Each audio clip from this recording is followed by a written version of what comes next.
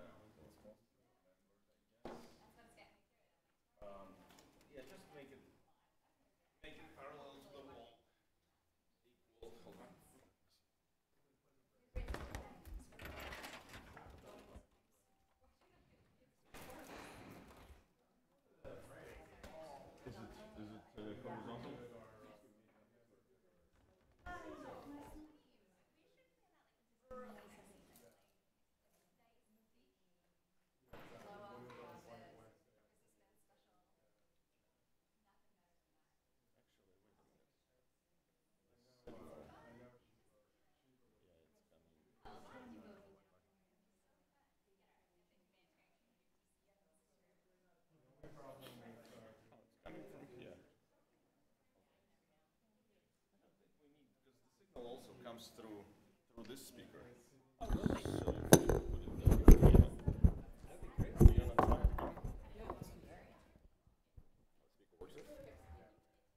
Let's see. And volume here. Let's go. Hello, welcome to Skype call testing service. After the beep, please record a message. Afterwards, your message will be played back to you. Testing, 1, 2, 3, testing Microsoft microphone, testing, 1, 2, 3. Testing, 1, 2, 3, testing Microsoft microphone. If you are able to hear your own voice, then you have configured Skype correctly. It's not, I didn't hear it from the speaker. Yeah, I think we need to put it from the TV, yeah. It's not coming from the speaker.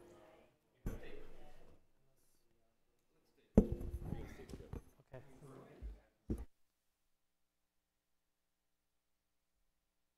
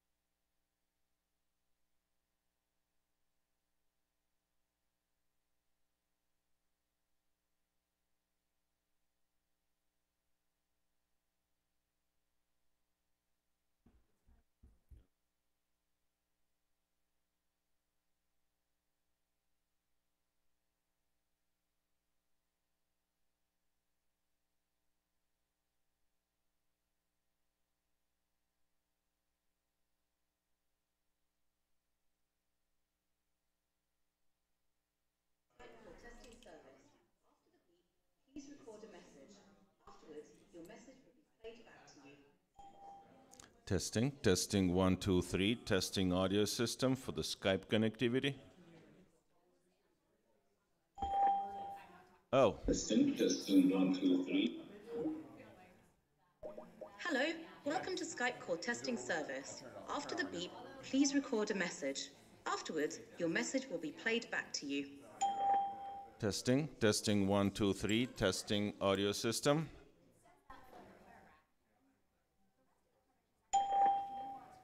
Testing 1, 2, 3, testing audio system. If you are able to hear your own voice,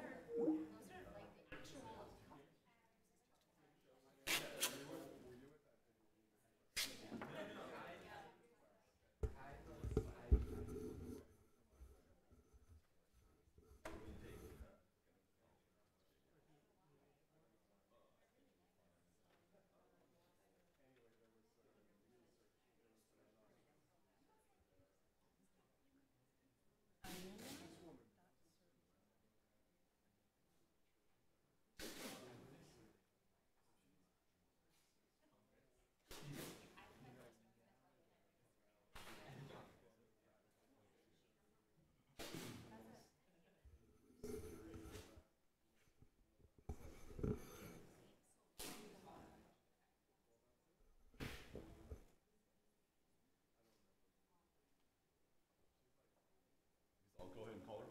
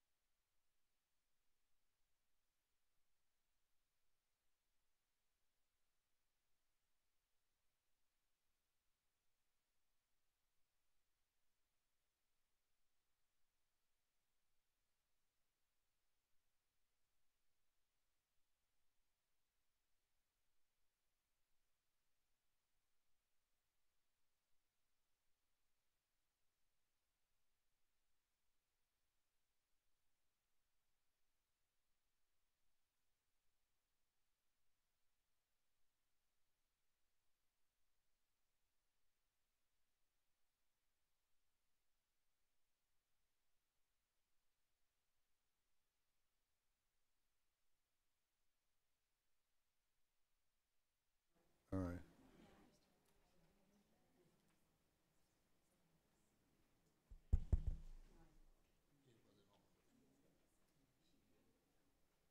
Yeah.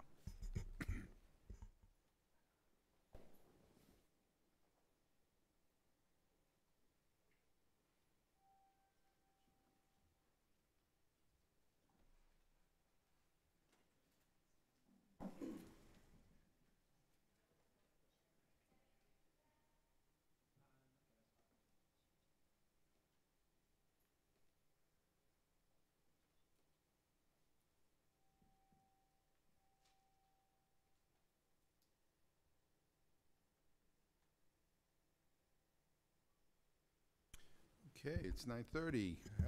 Good morning, everybody. I joined co-chair Chris Smith in welcoming you to this Tom Lantos Human Rights Commission hearing on the ongoing humanitarian crisis in Syria. And I expect members will come and go, and that's what usually happens around here. So, this is an important hearing. And I especially want to welcome the witnesses who are joining us today. All of them represent agencies that operate on the ground in Syria and surrounding countries, and all bring a wealth of experience and knowledge. I deeply appreciate the important work that they do to save people's lives and to safeguard their well-being, often in very difficult and dangerous circumstances. I'm not sure that the contributions of humanitarian actors are as widely recognized as they should be. So let me take this opportunity to thank you on my own behalf and on behalf of this commission. However bad things are in many parts of the world, there is no doubt they would be even worse without your persistence and your commitment. I wish that we didn't have to be here today. A couple of years back, this commission held a series of briefings and a hearing in an effort to draw our attention to the terrible toll of the Syrian armed conflict on the civilian population. Ours was far from the only voice. Many organizations were raising alarms about indiscriminate bombing, the destruction of civilian infrastructure, including schools, purposeful attacks on healthcare institutions and providers, mass executions, systemic sexual violence, and more. From its earliest days, the Syrian conflict has been marked by a blatant disregard for international humanitarian law, the rules of war meant to protect those caught in the crossfire. And from the beginning, that blatant disregard has been condemned in the strongest terms.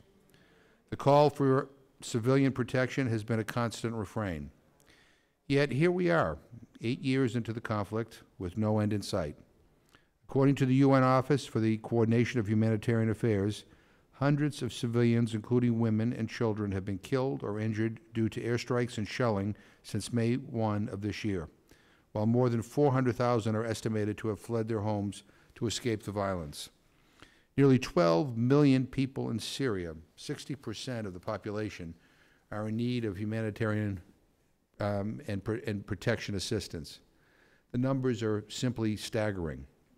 But the Syrian conflict and its regional consequences are no longer front-page news like they were a couple of years back. As the war has ground on, the reality is that attention has shifted to other crises, of which there are too many. So the objectives of the hearing today are to draw new attention to the complex and immensely consequential humanitarian crisis in Syria and ask what more Congress could or should be doing in response.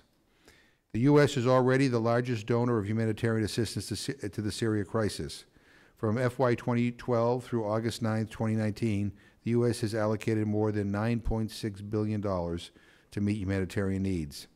Now that sounds like a lot, and it is a lot, but this year's UN appeals for Syria and the affected region are less than 25% funded. Should we be giving more? And for what? As the crisis becomes protracted, how has or should the humanitarian response change? Are we doing enough to respond to long-term needs? Are U.S. sanctions as currently designed an obstacle to responding to long-term needs? There is the question of refugees. More than 5.6 million refugees have registered. Turkey, with a population of 80 million, has absorbed 3.6 million Syrian refugees. According to news reports, the administration is considering cutting refugee admissions to the U.S. to zero next year.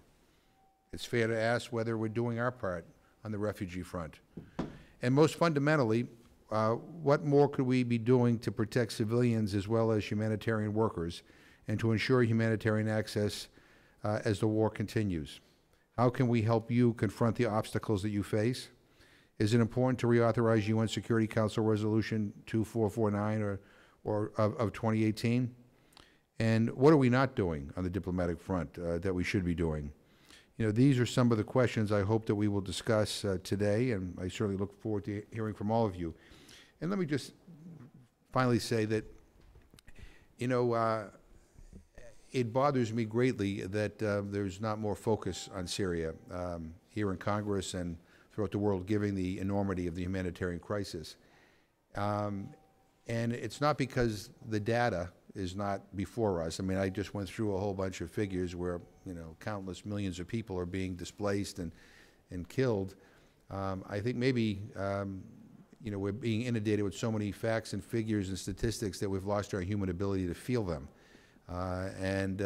You know, we have talked to many people who have fled the Syrian crisis and who are, you know, not only traumatized, but, you know, who are begging the world community to do something to stop this horrific situation.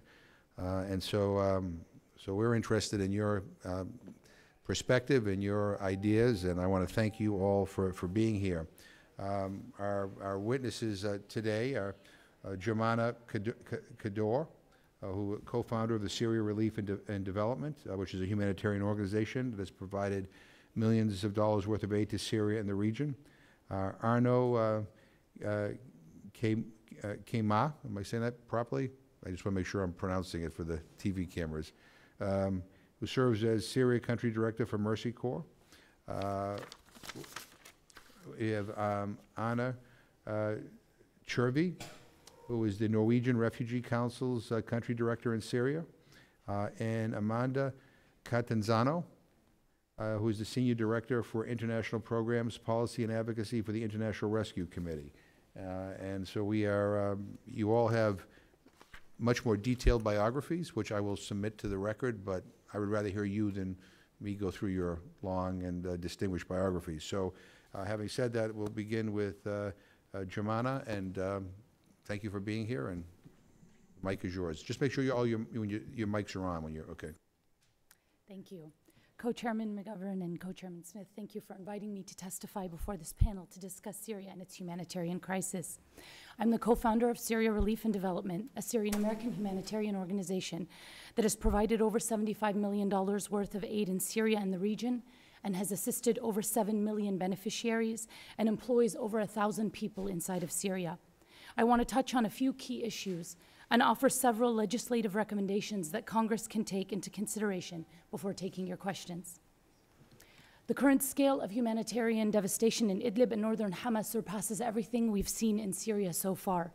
According to the UN High Commissioner for Human Rights, since April alone, more than 1,000 civilians have been killed, 300 of them have been children.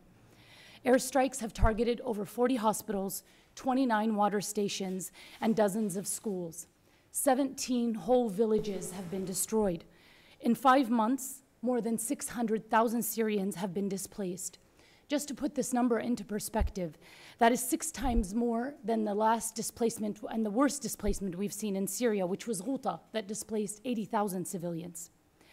No humanitarian organizations, including the United Nations, are financially or logistically prepared to absorb the devastation to come as civilians scramble northward. Scarce housing has quadrupled in price, costing approximately $400 a month for an apartment. Only 50% of students displaced in northwest Syria will have a chance to continue their education because more than a quarter of all schools are damaged, destroyed, or occupied by the thousands of homeless and displaced. The situation for over 3 million Syrians in Idlib is becoming more fragile by the day and may soon result in a new refugee crisis. Greece has already begun seeing an increase in the number of refugees arriving from Syria at levels not seen since 2016. The deadly escalation on the ground has directly impacted Syria Relief and Development's capacity to provide services. This past May, our Pulse of Life hospital in the town of Has Idlib was among those bombed and completely destroyed by the Russian military. UN OCHA was provided with the hospital's coordinates as part of its formal deconfliction mechanism, with the expectation that by doing so, it might be spared attack. We were wrong. Our hospital was deliberately targeted, leaving the local population of over 200,000 without medical services.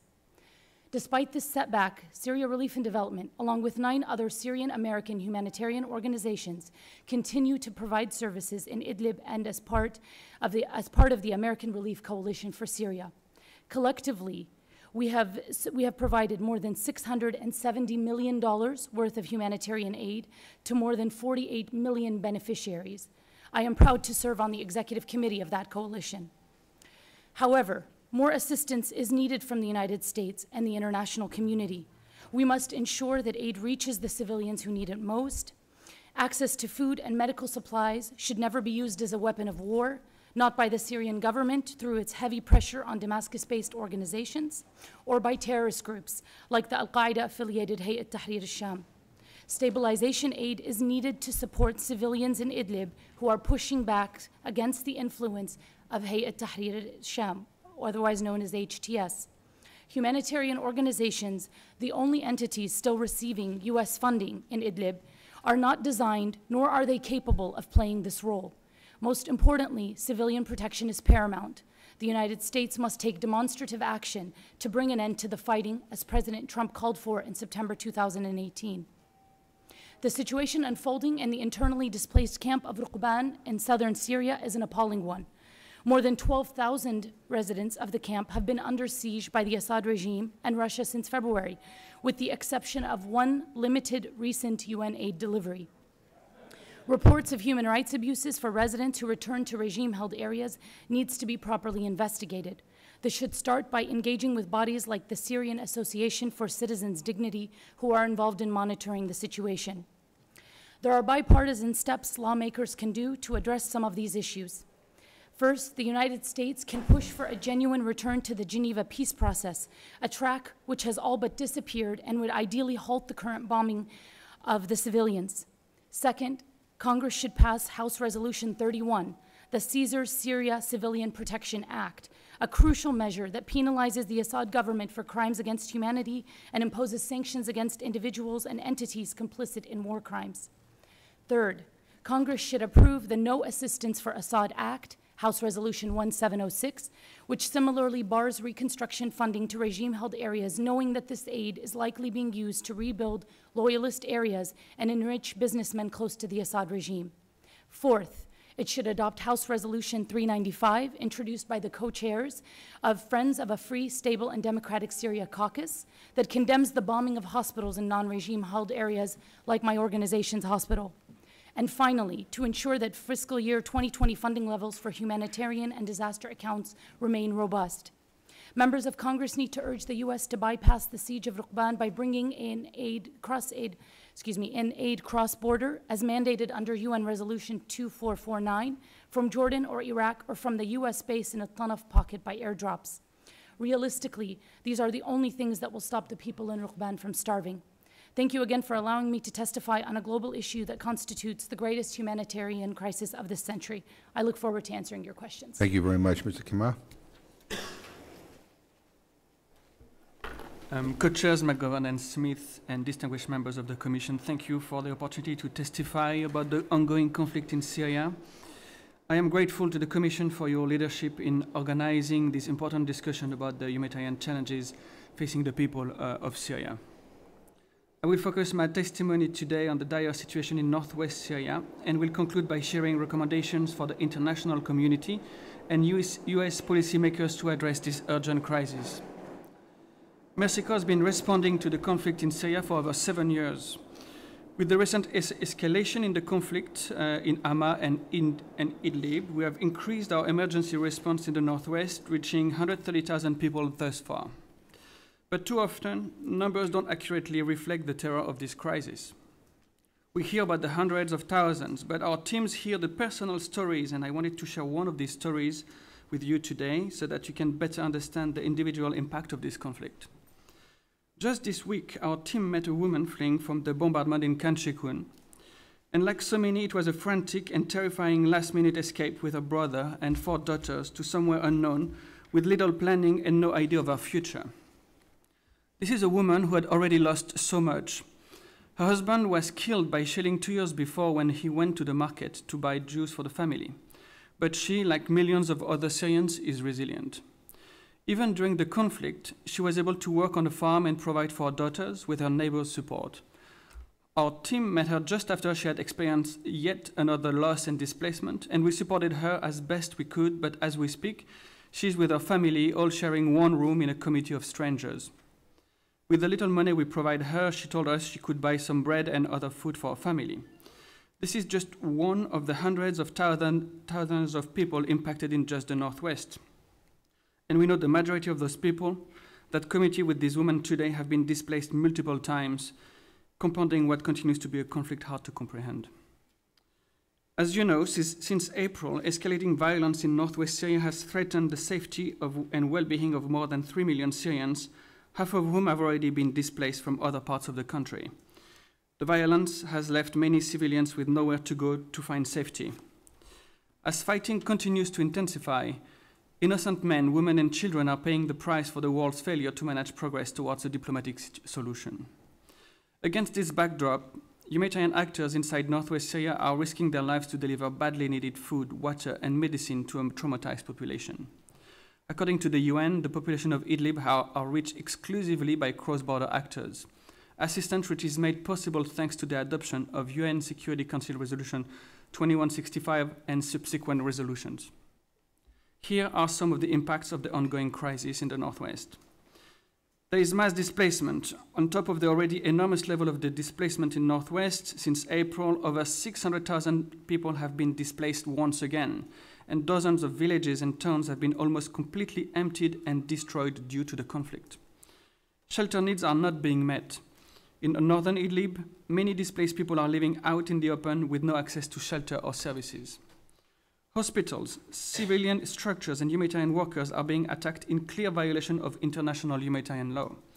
According to the UN, 43 health facilities, 87 educational facilities, 29 water stations, and 7 markets have all been impacted by fighting since April.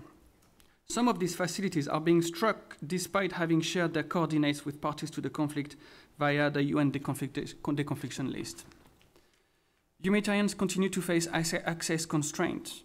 Fighting, insecurity, obstruction of aid, and concerns regarding sanctioned entities present in northwest Syria have all hindered the humanitarian response. Despite this, humanitarian workers bravely continue to respond to needs. Our team members and partners, as well as the 15,000 humanitarian workers currently working on the ground in the Northwest, continue to show up to work and provide life-saving assistance despite the most challenging circumstances imaginable.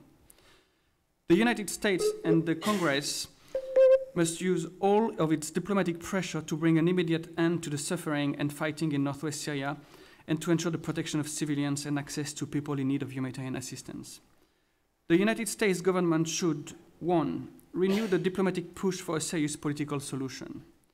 2, publicly reaffirm the importance of international humanitarian law and condemn any violations of it. 3, encourage the administration to provide additional funding for humanitarian assistance efforts.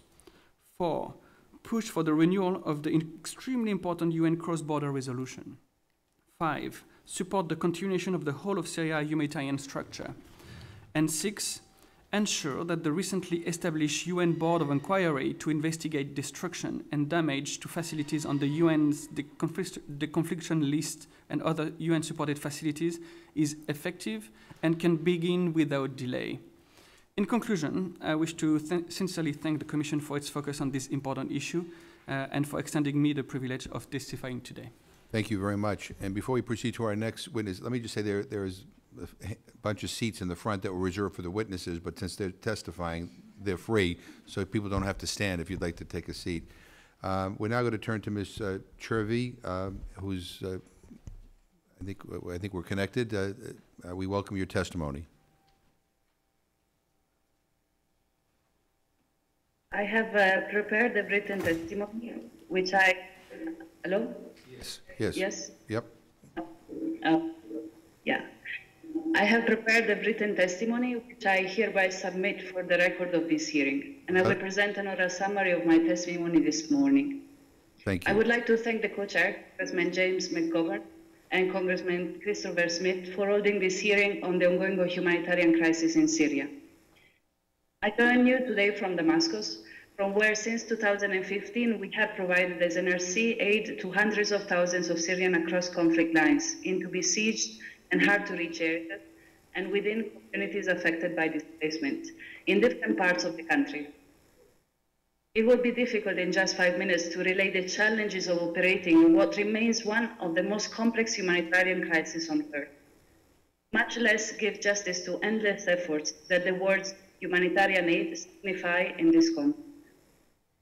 7,200,000 is the number of people in need in government-controlled areas, more than the population of Norway and more than the one of the state of Washington. The biggest challenge NRC faces today is addressing the sheer magnitude of the needs of a very resilient and determined population in Syria, wherever it might be in the country. Our experience suggests that as areas have changed control, it has been possible for us to reach more people in need.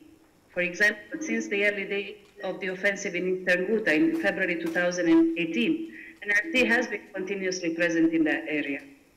Nonetheless, programming in line with humanitarian principles at scale is far from easy and risk-free in any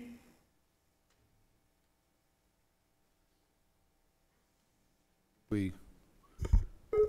Three examples showing the tension between the humanitarian imperative to respond to urgent needs and our duty to uphold the other principles in practice. First, there are genuine concerns that our aid risks not reaching those for whom it is intended. This ultimately undermines the humanitarian principle of impartiality. Second, there are valid questions about the extent to which humanitarian programs out of Damascus are distinct from the influence and interest of the Syrian government or other entities, and hence truly independent while still respecting state sovereignty. Third, there are regular challenges to the ability of our assistance to do no harm, which remains at the core of our responsibility as a humanitarian organization. So how does NRC approach this complex and ever-shifting environment? Examples are choosing, for example, direct implementation of activities through our staff and being on the ground with communities every day. Similarly, 2015, we have established clear operating principles, including non-interference of any third party in internal processes, such as recruitment and procurement. Further, we do advocate with decision makers when, for example, a permission is slow to arrive or a visa for our staff is refused.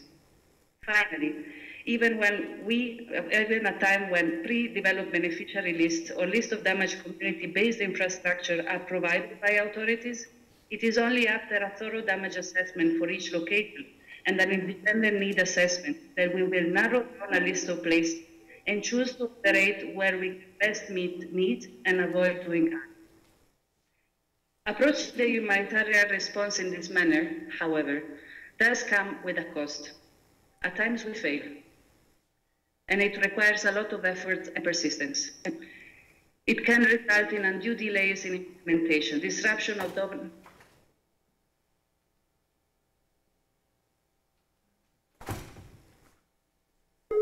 and have also reverberating effects on the people we are here to serve. Working in this context takes courage. Courage in speaking up. Courage in serving at the forefront of a complex crisis amidst highly constraining conditions. It requires equal courage to face assertive decision maker and negotiate the necessary space to carry out our program. However, it must be done if we want to be there to support Syrians when they need us most, contributing to preserving their dignity. All of us in this room have a role to play, even when it might feel overwhelming or too challenging. Moving forward, look to members of the House of Foreign Affairs Committee and other branches of the US government to encourage all US-funded partners to consider some of the approaches outlined above. Adequate, flexible, and timely funding to Syria remains crucial to addressing the immediate needs of those affected by this conflict. I wish to sincerely thank the Commission for its focus on this tremendously important issue and for extending me the privilege of testifying today. I look forward to answering all of your questions. Thank you. Thank you very much. We'll now turn to Ms. Catanzano. Chairman McGovern and Chairman Smith, thank you for holding this hearing. And thank you and the Commission for your consistent efforts to keep human rights and humanitarian issues central to U.S. foreign policy debates. And thank you to my colleagues for their insightful perspectives. I will focus on Northeast Syria, where over 600,000 have been displaced and 1.65 million depend on humanitarian assistance in the aftermath of ISIS's brutal reign and the intense fight to drive them out. The International Rescue Committee has worked in Northeast Syria since 2013. We operate in Syria as part of the cross-border humanitarian response authorized by UN Security Council Resolution 2449. Last year, thanks in part to generous US government funding, IRC reached over 500,000 in need in Northeast Syria, providing health care, protection, cash programming, and skills training. Much has changed in Northeast Syria in the past year, but challenges remain for civilians and for the humanitarian response. First, the US-Turkey so-called safe zone. This initiative is a political and security arrangement. Dressing it up in humanitarian language sends dangerous signals to displaced Syrians. It risks pulling vulnerable Syrians into an area that cannot offer adequate protections or humanitarian services. Further, it risks being a pretext for Syria's neighbors to pressure Syria refugees to return to this zone, regardless of their areas of origin. And President Erdogan's recent statements in favor of large-scale return compound our concerns. We welcome the U.S.'s recent switch to the more accurate term security mechanism. The U.S. should encourage its partners to drop the safe zone label and avoid misleading humanitarian references. And Congress should insist the mechanism not be used to justify involuntary or uninformed returns, and that implementation does not impede humanitarian access or response. Second, uncertainty in El Hol camp. From December to March, as people fled Baghouz, the camp's population swelled from 10,000 to 70,000, almost all women and children. Thousands arrived daily, including 12,000 in just a single 48-hour period. They were malnourished, in poor health, and traumatized from the violence they witnessed and experienced. Tensions in El Hol are high, especially in the Annex, a restricted area where about 10,000 foreign nationals, including 7,000 children, reside. IRC is present in El Hol. Residents and staff have expressed to us directly what fuels these tensions. First, most women are separated from their husbands and adolescent sons with no idea where they are, whether they are alive or dead. This is quite understandably their primary frustration. The camp residents have very little information about their own future. Syrians face unclear departure processes with little insight into conditions back home, and foreigners face even more uncertainty as few countries have been willing to repatriate their citizens, even children. Under international humanitarian law, all camp residents are entitled to humanitarian assistance, but access to water, health care, trauma treatment, and other essential services is unequal and inconsistent in El Hol camp, especially in the Annex, where few services are available and extreme restrictions on movement make it nearly impossible to access goods and services elsewhere in the camp. The result? Women giving birth alone in tents, mothers watching helplessly as their children die from lack of medical care.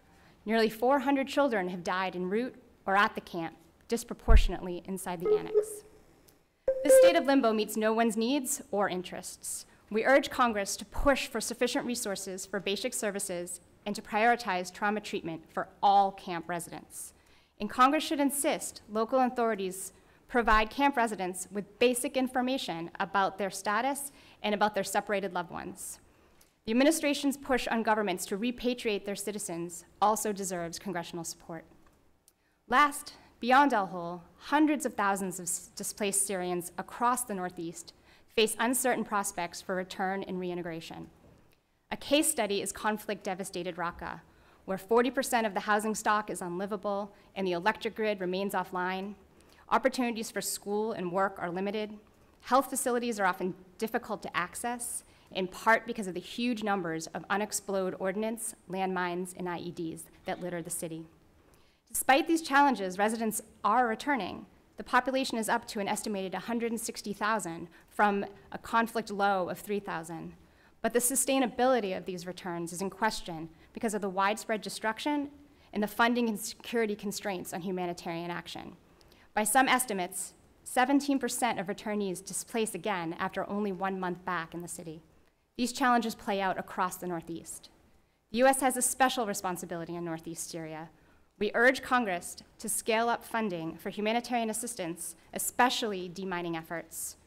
And Congress should request a State Department and USAID long-term strategy to meet the needs in Northeast Syria that go beyond the emergency response, and to prioritize the renewal of the UN Security Council's cross-border resolution. I offer my sincere thanks to the Commission for its enduring commitment to Syria and Syrians, and for giving me the opportunity to share the uncertainty facing my IRC colleagues and our clients in the Northeast. I look forward to answering your questions. Well, thank you very much for your testimony. Thank you all for your testimony. And again, let me again thank you as well for the incredible work that all the organizations that you work for do in very, very dangerous situations. I want to now yield to the co-chair of the commission, Mr. Smith. Any comments? Or? Thank you, Mr. Chairman. I would ask that my full statement be made a part of the record, and just make a few points, and thank our witnesses as well for their very, very valuable insights, for the work that they're doing on the front line, and with their co-workers and their co-leaders in the region. You know, back in Ms. Quador, am I saying that right? You rightfully call for Congress to pass H.R. 31, the Caesar Syrian Civilian Protection Act, and I remember some of the hearings that the chairman of the Ed Royce had chaired, where what was revealed by Caesar was beyond words barbaric, and Assad is directly responsible for that. You know, in 2013, I actually chaired 2 hearings, introduced a resolution, Conres 51, which passed the House, calling for the establishment of a hybrid court. I mean, the ICC might be able to do this, but it's not likely that they have not stepped up in a way that has made a difference. We had David Crane testify, who was the special prosecutor, the chief prosecutor for the Sierra Leone tribunal. He's the one, his group, that put the president of Liberia behind bars for 50 years, and many, many others who had committed outrageous atrocities.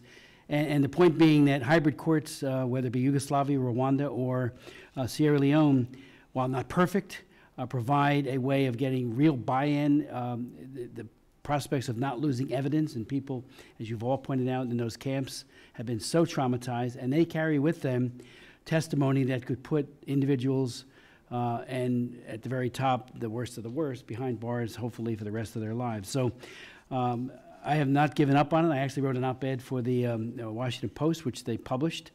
But there seems to be this idea that, well, Russia would never go along with it. Well, they went along with the Yugoslavian tribunal, even though Milosevic was their client and their friend and their ally.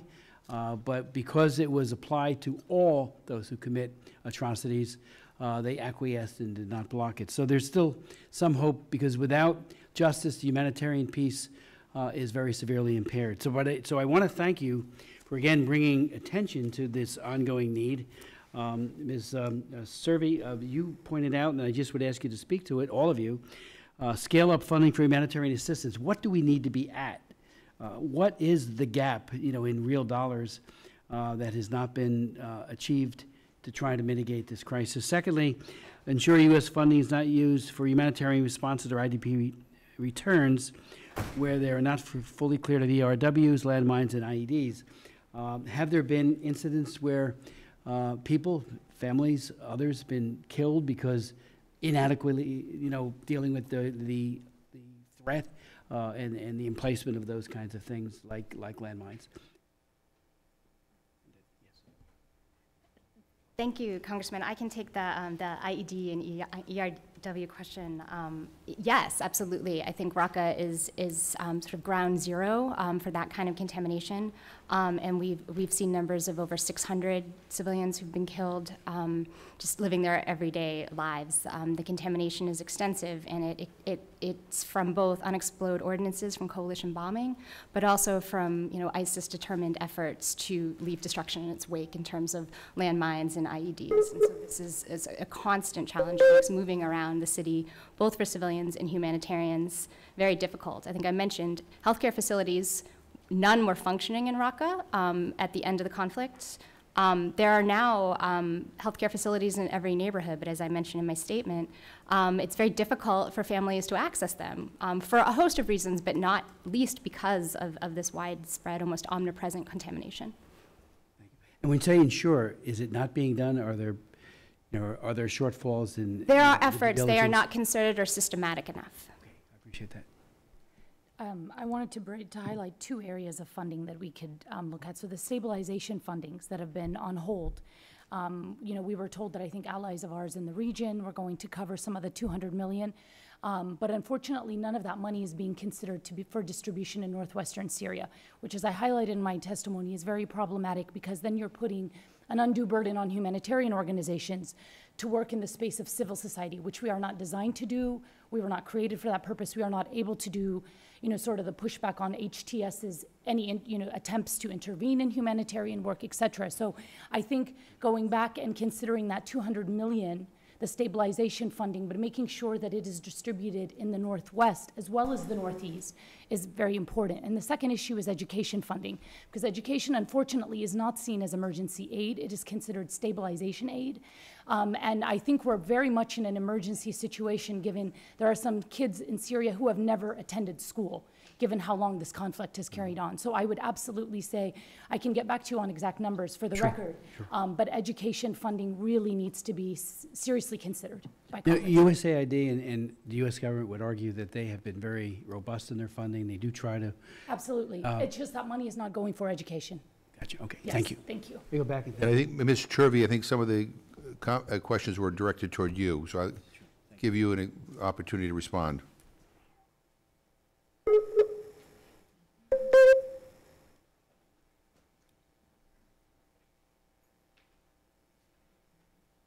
don't know whether we might have lost connection. Hello? Yes, yeah. Congressman? So maybe from this perspective, what I would say is that when it comes to gaps, so what can be done that has not yet been done, I'd like to go back to what I shared earlier, like the sheer magnitude of the needs that we have in front of us developed in many different trajectories. On the one hand, there is ongoing conflict in many parts of the country, and on the other, there is protracted displacement in many other parts of the country. And unfortunately, the environment is such whereby to deliver on both accounts is not equally easy, and it has different constraints. There are investments that need to be done on longer-term humanitarian programming that is sensed with diffidence from donors, because it might bring also a political connotation to that. There are also programs that need to have factored in local counterparts, governmental counterparts to happen, and that is also problematic. It's problematic in many different ways. And therefore, when it comes to gaps come from provision of services. Many of the persons that are now living in areas that are change controlled, maybe from since 1 year, Ghouta is one example, but also the south of the country, have not been able to access regularly basic services such as education, water, electricity, and so on and so forth. What are we going to do collectively about that? And this is a question that we keep asking ourselves as humanitarian responders here, and that we keep asking those that have supported us throughout the years to do the incredible job that we have done across this conflict. Thank you. Just one final question, Mr. Chairman, and I thank you.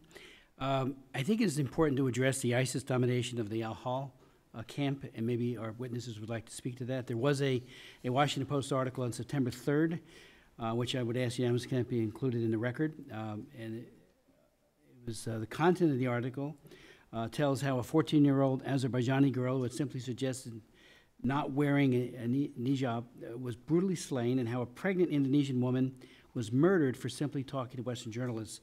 That camp houses people from countries so far afield, shows how ISIS domination there inside the camp. We know, and I've been in camps all over Africa, sometimes what happens inside the camp is as much of a threat to people as what happens outside the camp. So I would appreciate your thoughts on that security situation and how that might be rectified so that those internally displaced persons are not maltreated. Thank you for asking this question. This article was indeed very stern and very dark in the way it described the situation in the camp. There are a couple of things that could be done immediately, and that starts with establishing robust systems to deliver basic services, because people not receiving daily whatever they need in terms of food, education, and health is definitely increasing tensions for them and a sense of being abandoned there. But there is another part which is very related to their current status, coming from the last area controlled by ISIS, which is the lack of perspective for them. As my colleague from IRC explained, most of them have very little clarity on what their future can be and what would be the process for them to be released from that camp, which increase the sense of when you don't have any clear path toward returning to a normal way of life, you cannot expect people to not consider the most radical way to behave. I'm happy to follow up. Thank you. I think there are several things that can be done. I don't think that we should be naive about what is happening in the camp, but I also think we need to be nuanced about what's driving and fueling those tensions, or at least a great deal of it. In addition to what my colleague from Mercy Corps mentioned, and what I mentioned also in my written and oral testimony is the this uncertainty that he referenced, also around the future and whether or not their adolescent sons are alive or dead, whether their husbands are alive or dead. This is the primary driver of frustration and violence in the camp, as told to us by residents while we're working there. And you can understand that. That is an understandable frustration to have. It's both the lack of access to basic services, but it's also the inconsistent and unequal access to those services. When there is no market inside the annex where the foreign nationals reside, when there is no 24-hour health care, but it is so difficult for them to get the necessary permissions and arrangements to leave the annex to access those services elsewhere, you can imagine that is a source of frustration and a source of danger. As I mentioned, this is a situation where women are going into labor in tents alone at night, or their children are dying. There was a newborn last month that died right after childbirth from complications that could have been dealt with, but there was no 24-hour medical care within the annex. So I think we have to be clear-eyed about both the uncertainty about their future, the lack of services, what that means to their mind state, and also the lack of trauma care. Many of these women and children were victims of ISIS, and they have not had access to the mental health services that they need to bring them out of that darkness. And in the small instances where we have been able to provide that support, we've seen rapid drops in aggression, particularly among young boys who were playing beheading games and fastening things into weapons. When they were able to have child-friendly spaces, when they were able to get some trauma support, those games quickly transformed into much more normal childhood activities. So I do think if that can be scaled up and made consistent, we will see a drop in aggressive behavior. And if you combine that with more information about loved ones, more information about their own future and the prospects for return and reintegration, that will have a tremendous impact on the level of tension and violence. Thank you very much. I just want to ask a couple of questions just for the record, because I think it's important. So could you explain what the humanitarian principles of neutrality, impartiality, and independence are, and why they are important? Any of you or all of you who...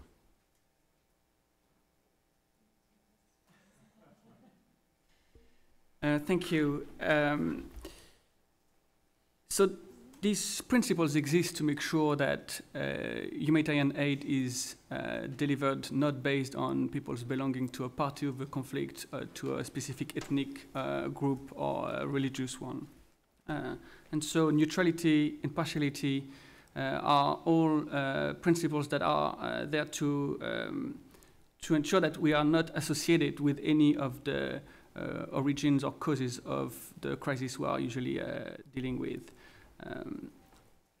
It has been extremely useful in contexts like the northwest of Syria, where arriving in a context where groups that are designated as terrorist organizations are seemingly controlling the ins and outs of the situation. We can explain how these principles are going to apply in terms of us choosing people based on a vulnerability and not based on their appartenance to a group, as well as operating in a way that will not be influenced by their own agenda as a political or a military group.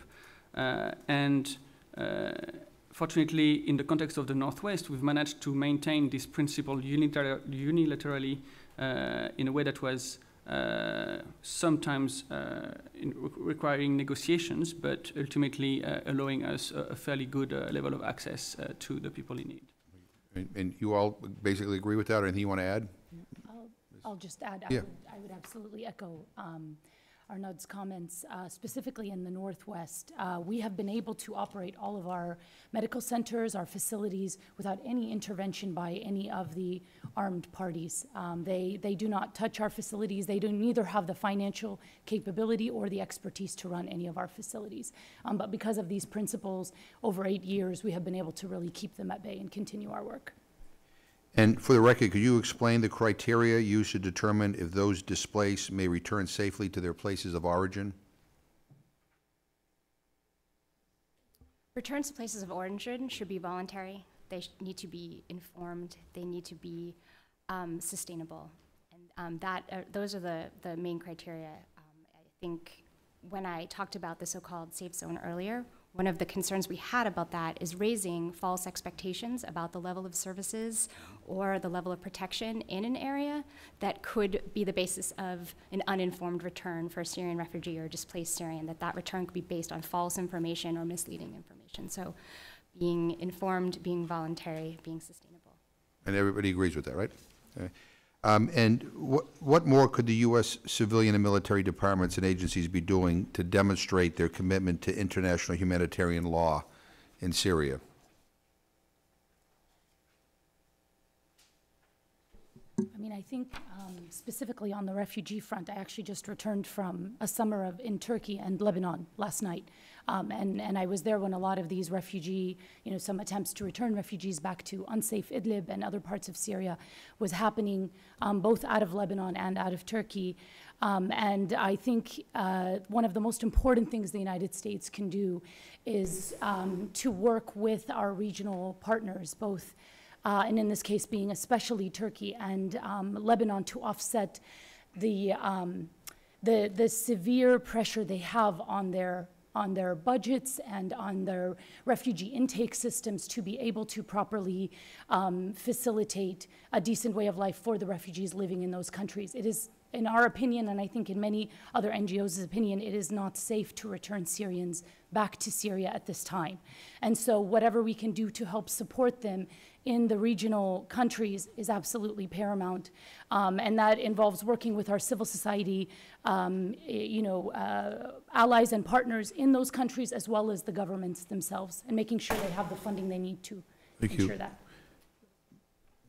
As far as international humanitarian law is concerned, the US government can do three things, I believe. The first one, of course, is to respect it. The second one is to advocate for it, to be vocal about the importance of respecting this order. We know how hard it is to create, let alone ensure, the implementation of international norms. And anytime a country like the US reaffirms its importance, it helps the other actors on the ground to follow them. And the third thing is to ensure that whenever a violation happens, it is clearly denounced and investigated, and that those who did that are held accountable. There's nothing humanitarians love to talk about more than IHL, so I think you've opened up a can of worms. I'd like to echo everything my colleagues said, but also and really underscore condemning all attacks when they happen loudly in the Security Council and elsewhere, and demanding that accountability. There is an opportunity right now for the United States to push hard on the UN Secretary General for a board of inquiry that he announced in August into attacks in northwest Syria. This could be an opportunity that shouldn't be squandered, and the US should be pushing the Secretary General to make sure this board of inquiry is put together rapidly, that it is independent, that it is staffed with IHL experts, and that the findings are made public. And then I think going back again to the safe zone, ensuring that that zone cannot be used as a pretext for premature and involuntary return. And I think there are also symbolic efforts the US government can and should take, both around the level of humanitarian assistance to those in the region that are bearing the burden of this refugee crisis, and also, as you said, Chairman McGovern, early, doing our part when it comes to resettling refugees in the United States.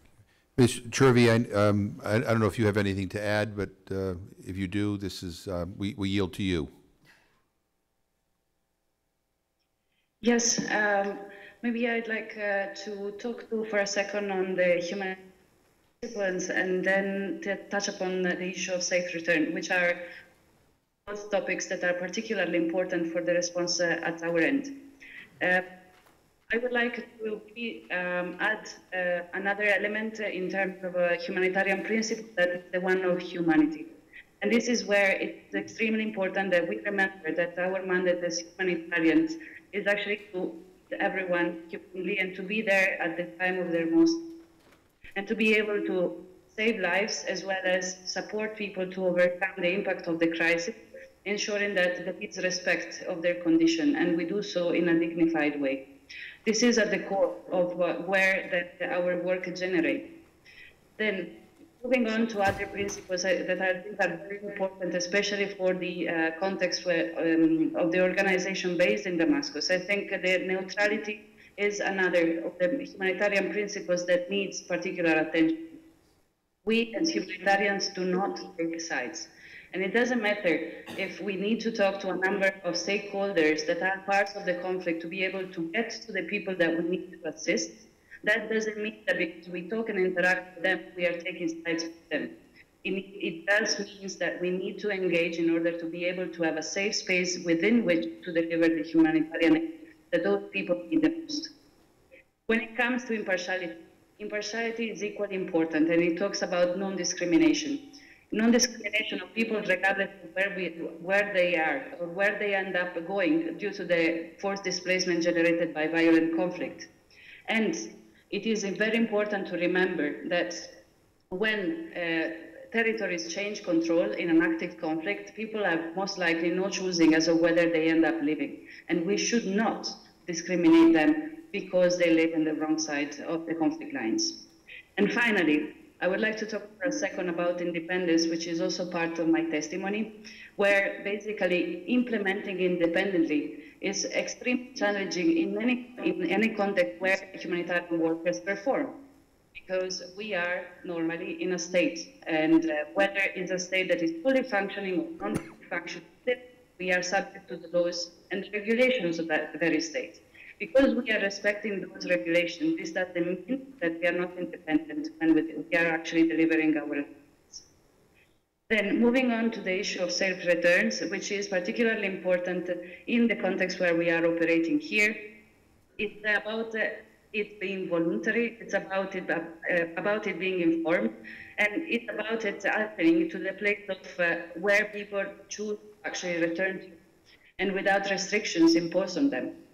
Now, this is where I think as the people that have at the core of their interest Syria, it's very important to create a space to be able to actually dialogue on what return means, and most importantly, what durable solutions for people in Syria mean. Return is just one of the options that people have to actually find a longer-term solution to their displacement.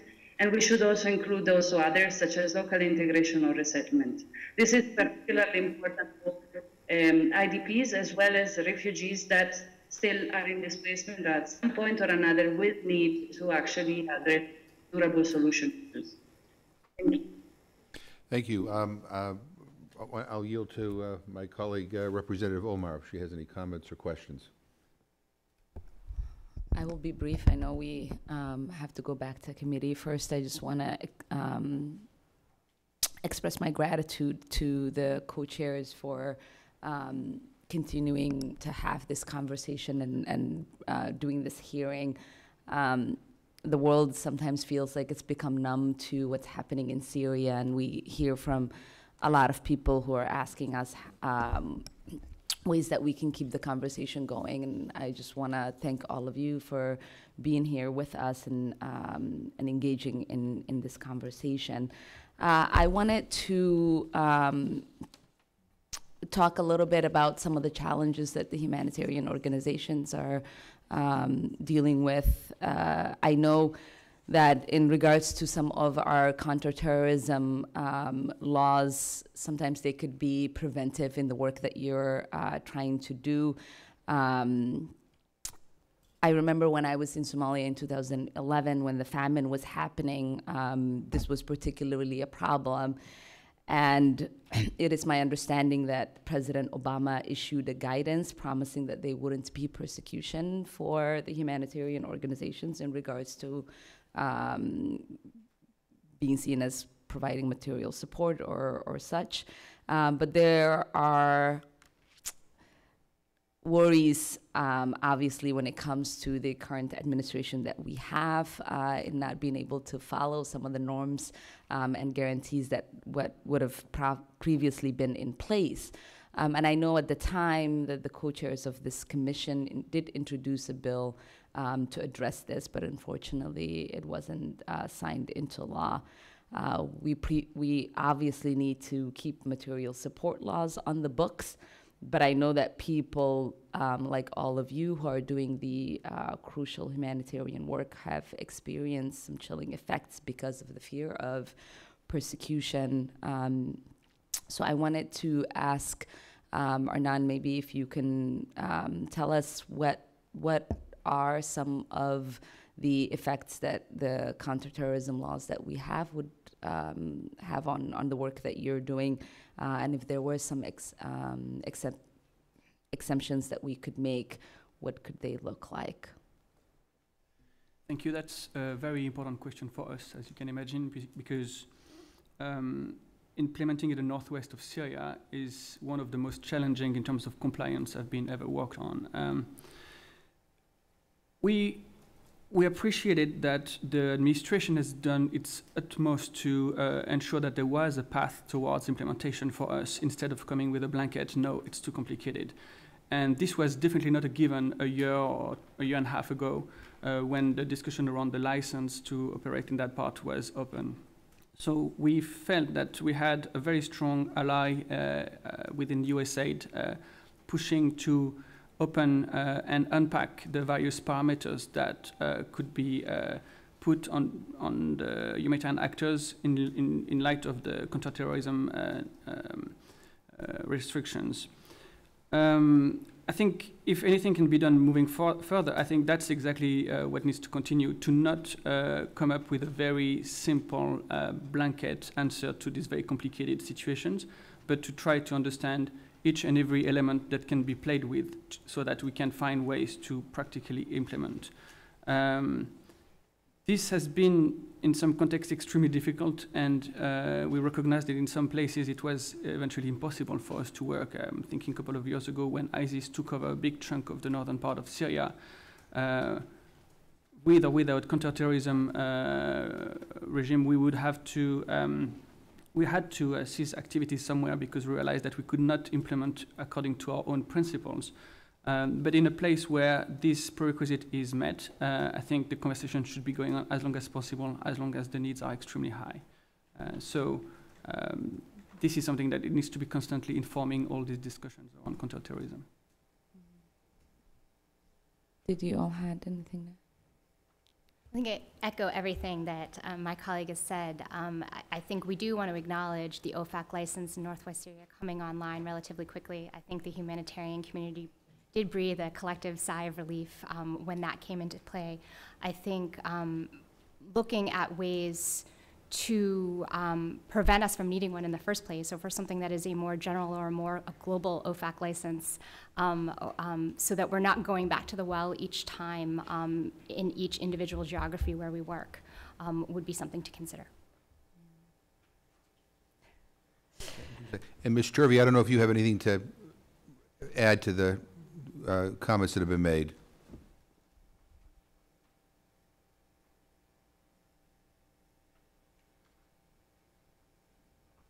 Is that a no? Okay. I think we might be disconnected.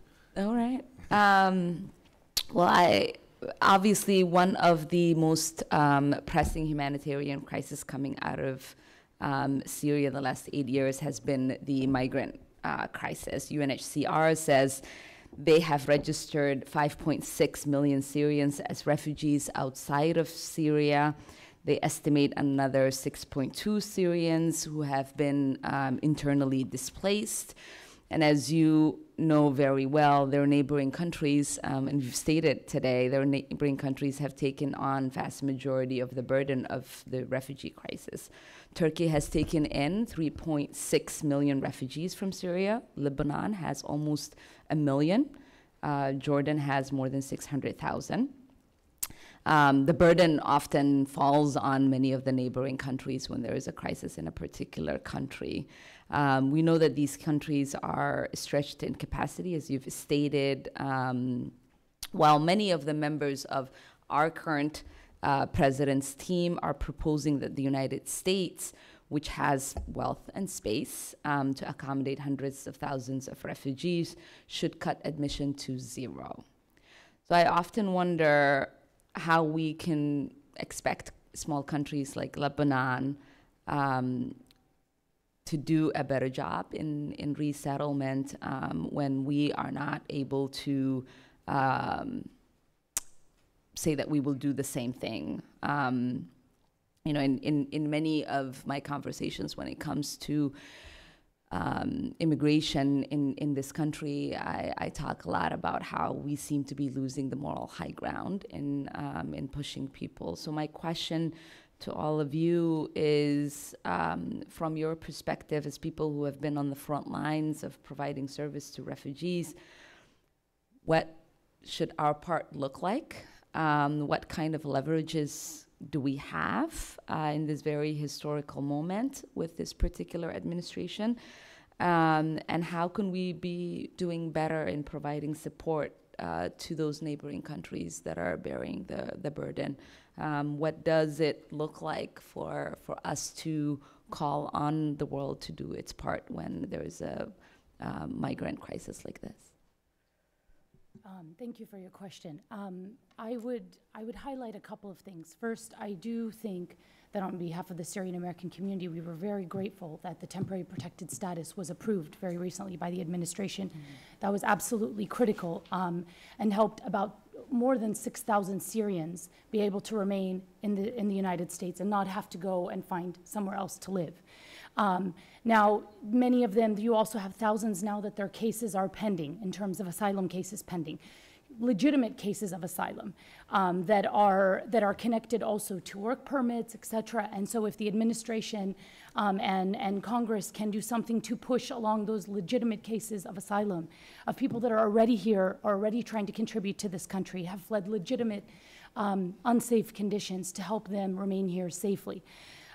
In terms of our partners and allies abroad, wherever they may be, I believe it was recently some of the Scandinavian countries, and I'm not remembering which one of them, but there were 2 that were actually considering removing the unsafe conditions from, or looking at Syria as an unsafe place to return, thereby opening the door for possible refoulement back into Syria. And this is very concerning for Syrians who may now be in Europe and in other places, to see, you know, some of the most progressive European allies, you know, view Syria as a safe place, which many reports by a variety of different governments and INGOs show otherwise. In terms of the region, as I said, I've spent 2 months right now in the region looking at sort of the refugee parts of the crisis, and I think, first of all, pushing our allies in the region not to, applying real leverage, real U.S. push to make sure that they do not forcibly return or allow, for example, the burning of refugee camps. That was happening in Lebanon. It was well documented. Making sure that their work permits are renewed for Syrians that are registering, that are trying to have lawful presence in those neighboring countries, making sure that those governments, so long as people are there lawfully, that they are allowed opportunity to stay there and not be forced back into conditions that very much show that they would be detained, tortured, and possibly killed if returned back into Syria. So really, the crux of this lies on working closer with civil society organizations that are in those countries. There's many who are willing and able to work with us, and obviously the governments themselves. Thanks. In addition to working in Syria and its neighboring countries, the IRC resettles refugees in 26 countries across the United States. So we see the full arc of the crisis, from the conflict inside Syria to the country of first refuge, along migration routes into Greece and Serbia, and then as refugees were resettled across the US. I think from the perspective of the IRC, we cannot stress enough both the humanitarian imperative around a robust US refugee resettlement program, but also its political and diplomatic value in terms of how it speaks to our allies and partners who, as we have noted today, are bearing and will continue to bear the burden of millions of Syrians that they are absorbing. I think it is a substantive contributions to the lives that are changed and often saved as they resettle and rebuild their lives in the United States, but it is also of just tremendous symbolic value. The narrative that we can send assistance and take care of the problem over there so we don't have to worry about it here is a false one, because countries and their leaders take note of what we say and what we do.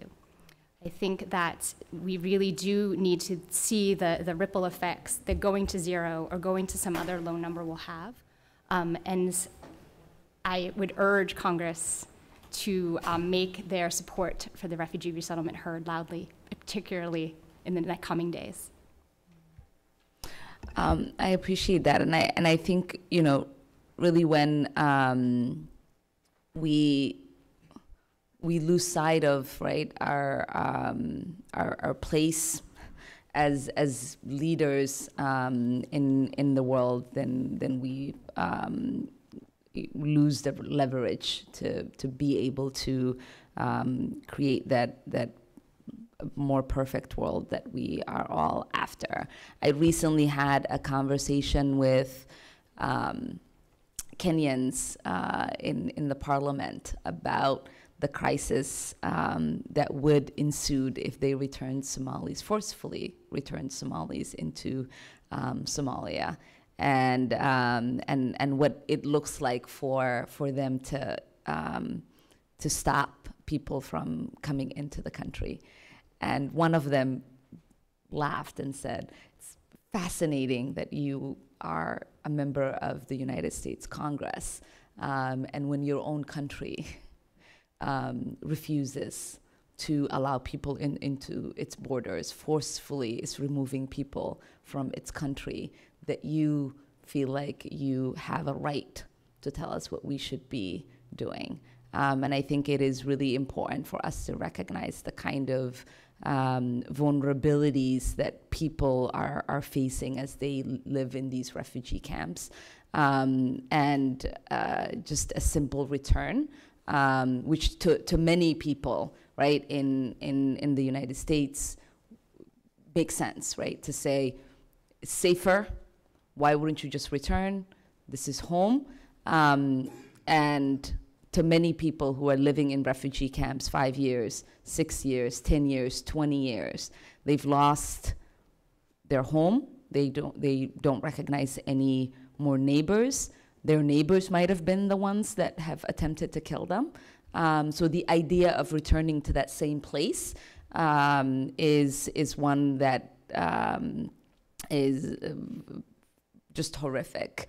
And I just hope that my colleagues and many of the people who are listening and watching can understand what it means to be in that place of extreme fear, to know, you know, the kind of horror that you feel when your own has turned on you, and the idea of creating a safer place to go back to is one that you are desperately seeking.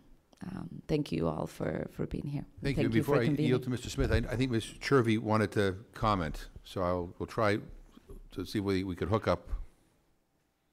Yeah, I would like to thank for the extremely important question and really further contribute to the feedback so given by other colleagues in the room. Syrians, I don't think will wait for us to move on with their lives. And when I say Syrians, I mean Syrians regardless of which label it's on them, whether are IDPs or are communities or are simply Syrians displaced without any label attached to them.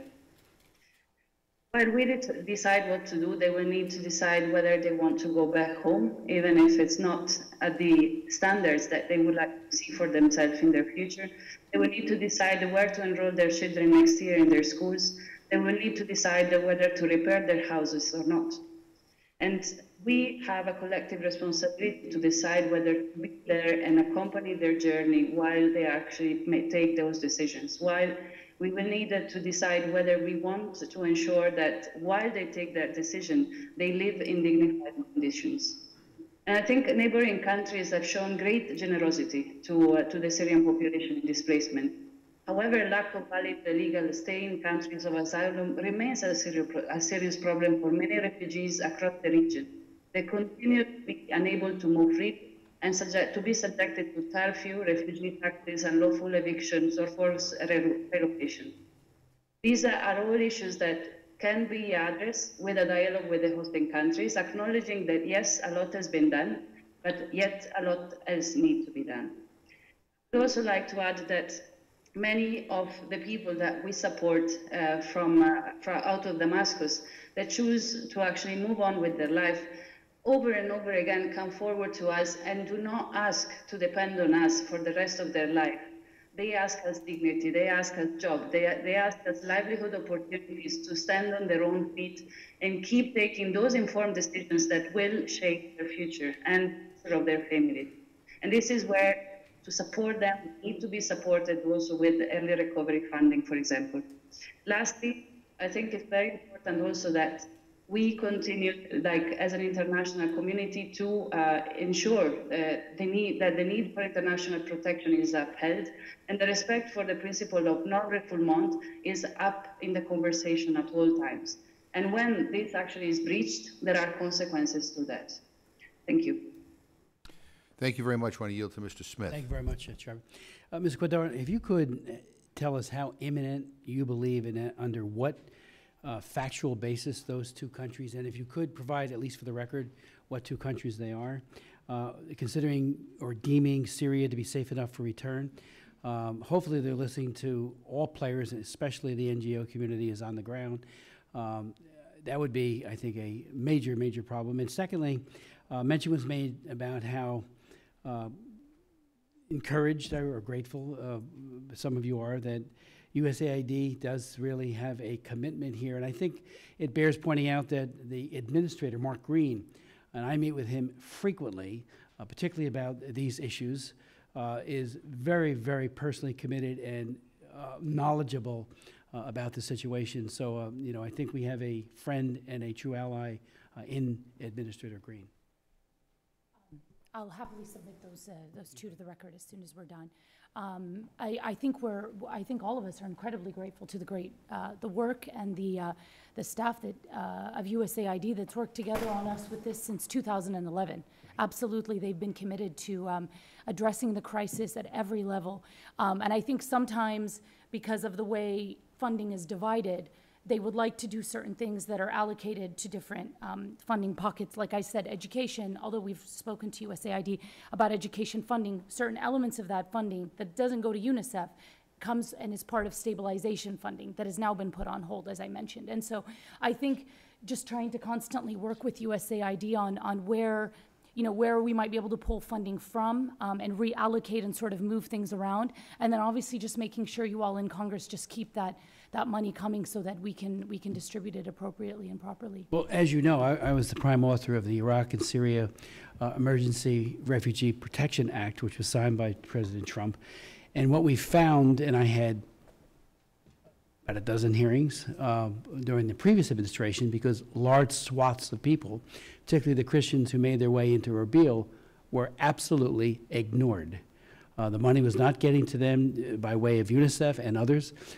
Despite, I went to one IDP camp in Erbil with 6,000, almost all women and children. and we were totally non-present there.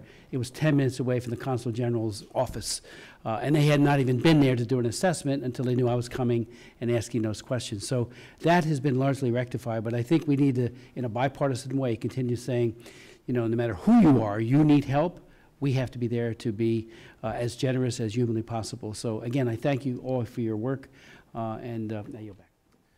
Thank you very much. So we've just been informed that we're about to have votes, so I want to give everybody an opportunity to add for the record anything that we neglected to ask. But before I do that, let me just say that, I mean, what's happening in Syria and what's happening to those who are fleeing Syria is so tragic. I mean, it's beyond words. And what is particularly sad is the fact that the world you know, condemns what is happening and, you know, expresses their outrage over what is happening. We do some good stuff. USAID is doing some good stuff, but yet there doesn't seem to be an end in sight. And the longer this goes on, I mean, the more countries who have absorbed some of the refugees are going to be, you know, feel pressure from within to require people to leave or to become an unhospitable place for many of these people fleeing violence. And you know, I mean, we, you know, I mean, the world needs to figure out a better way to deal with conflicts like this, and we certainly need to find a way to better provide protection for people who are fleeing conflicts, living in a refugee camp for year after year after year, people being born in refugee camps and knowing nothing else. That's not a solution. You know, I mean, it creates other challenges, and I do think that the United States needs to do a better job in terms of accepting refugees. You know, we are a wealthy country. We're a country of immigrants. We have a large Syrian American population in the United States. I have a large Syrian American population in Worcester, Massachusetts, where I live. People certainly want to be welcoming and want to be helpful, and you know, and part of the problem is that we're dealing with our own internal politics here, which basically make it more difficult for us to provide the humanitarian relief that I think is required. We need to find ways to change that. But in any event, you know, one of the reasons we're doing this hearing is I don't want people here. I think I speak for all of us. We don't want people to get so weary over this seemingly endless conflict in Syria to not focus more of our attention and resources on providing the humanitarian relief to those who are caught in the middle. So I will offer you this opportunity to say whatever you want and anything that you think is important for the record. And again, we thank you for being here. So, Ms. Kadarwa, we will begin with you. Thank you all really for your time and for hearing us out. You know, the last thing I want to emphasize is I don't think anyone ever thought in 2011 that Syria, we would still be talking about Syria almost 10 years later, and that the conflict in Syria would cause such global and regional instability, the aftermath of which we are still dealing with on every front, as you mentioned, Congressman McGovern, whether it has to do with refugees, it has to do with you know, the economies of regional states, you know, with our own national security issues. These are all, you know, rippling effects of what happened in Syria, and sadly, it's not just going to disappear. We do, as the United States, we have a really important role to play, and in seeing this conflict through. The regional allies can't do it alone. Our European allies can't do it alone, and U.S. leadership is absolutely necessary. On the humanitarian front, although I do consider that a Band-Aid, but really the most important thing is taking leadership on the diplomatic front to bring this conflict to an end. Thank you very much. Mr. Kamah? I would just echo the point of my colleague from Syria Relief and Development about the time. This has taken a long time, and we don't see any easy way out anytime soon. And I would hope that the policymakers are able to be patient and to not rush towards easy and fast solutions when what is required is a long-term and reliable commitment to credible solutions. Ms. Chervy, do you want to have any closing remarks? I would like to thank for the opportunity to actually contributing to this very important dialogue. And actually, I would like to encourage dialogue to happen, because as we all heard today, the complexities of the ongoing humanitarian crisis will require different parties to actually come together and find solutions, not for us, but for the people that are in Syria and outside Syria. I think of particular importance is going to be to understand as we move forward that as humanitarians, we are caught in the midst of different interests. We are caught in the midst of violence oftentimes, and we are caught in the midst of extremely complicated situations. Where in front of us, we have hundreds of thousands of people that want to move on and want to stand on their own feet and have ownership of their lives, and yet the dynamics of the war are not enabling them to do so. And if there is anything that can be done to actually move forward and find solutions to these tensions and these conflicts, this is where, as humanitarians, we want to strongly advocate for solutions to be found, to enable us to reach people in need, but most importantly, to enable people to find their own future. Thank you. Ms. Catazano? Thank you.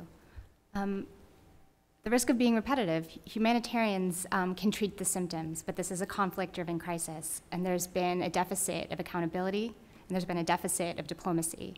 I think the U.S. has a strong role to play to address both of these deficits and retake the center of gravity of the diplomatic process away from the Astana process that has never and will never put international humanitarian law for civilian protection at its center, and to re-energize a multilateral process that does put Syrians at the center and finally end this conflict.